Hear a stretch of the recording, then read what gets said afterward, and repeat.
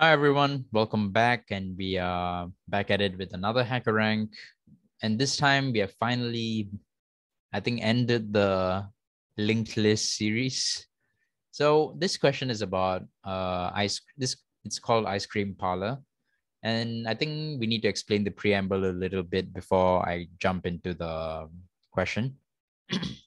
So two friends like to pool their money, go to ice cream parlor. They always choose two distinct flavors. They spend all their money. Given a price list, select two that will cost all the money that they have.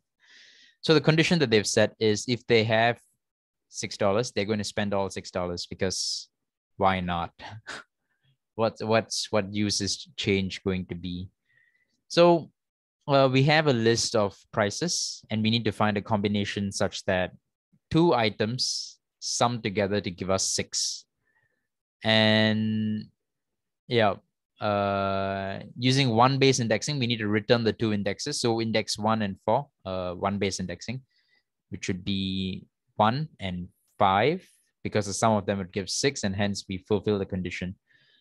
So they also mentioned to us that there will only be one unique solution. So yeah, we need to complete this thing. They'll be giving us a M and they'll give us an array of cost. And then we need to return another array of the two indexes that we're interested in, like 1 and 4. And we need to sort them in ascending order. And also, first line contains an integer, the number of trips to the parlor. Okay. This doesn't matter to us because they've already done some level of pre-processing over here to read the data.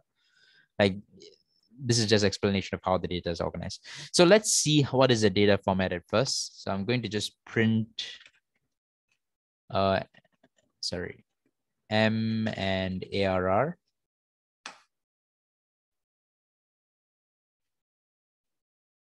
Whoops, why am I struggling so much? Anyways, that's about it. And I can just press run now and I should see, why am I not getting it?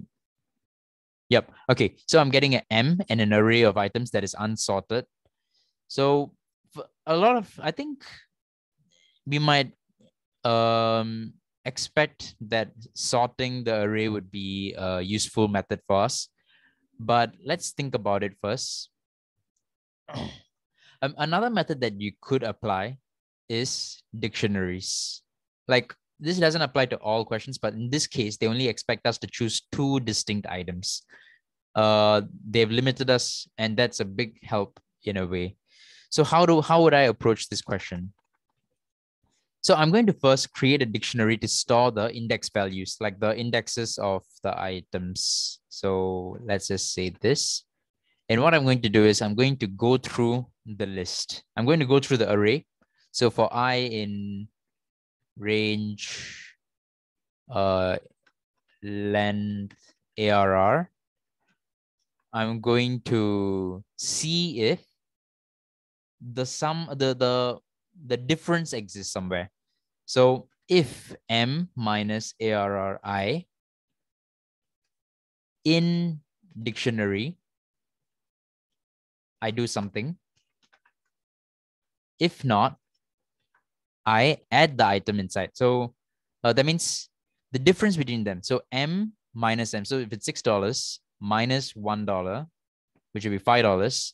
If $5 exists in dictionary, I will return I'll return these two values. So since I know that the item inside the dictionary should be the smaller one, I will do this and I will say dictionary, find the item that is M minus ARR I. And I plus 1. The reason why I need to do I plus 1 is because this is our 0 base indexing, this thing, while I need it to be 1 base indexing. So yeah. For I in range, then, okay, if the difference, that means, let's say I go to 1, M minus ARR 1 is 1. So M minus 1 is 6 minus 1, which is 5. 5 exists in dictionary? Nope. So I add it to the dictionary. So dictionary, ARR, I add it to the dictionary and I add the index to the, I assign the index as the value to it. So now if I keep going through the whole thing, I have 1 and I've added that 1 is not inside the dictionary yet, so I'll add it inside. Next thing, I'll go to 3. 6 minus 3 is 3. 3 is not inside yet, so I'll add it into the dictionary as 2. I'll go to 4. 6 minus 4 is 2. 2 is not in the dictionary, I'll add it. Next, I'll go to 5, and 6 minus 5 is 1, and 1 exists in position 1. Hence, I will just return that specific position and the current position that I'm in, and we are done, if I'm not wrong.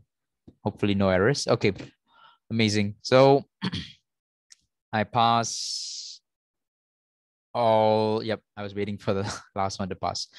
So yeah, that is Ice Cream Parlor. This is by far the fastest method I can think of. If you know a faster method, do let me know. But the trick here is to, a lot of times when we are given an array and we think like there's some dynamic programming kind of question, it doesn't have to be. We can think of other methods first before we get to that. So a lot of solutions that I saw online, like I just wanted to see what the rest were doing. They ended up sorting this array, which is not even necessary because we are limited by 2. They've only given us 2. If they said like 3 to 5 items or something, then maybe a sorted array would help us. But since it's just 2 items, we can just check 1 item and check for the what is it? Reciprocal? I don't know. That's not the right word. But if it is 1, there's only 1 other item that could successfully fulfill our criteria, which is 5. So if we can just find out if there's been a 5 that we have seen earlier, we are good to go. And the fastest way to go through a collection to see if it exists is a dictionary or a hash map, hash table kind of arrangement. And that's why we are using a dictionary.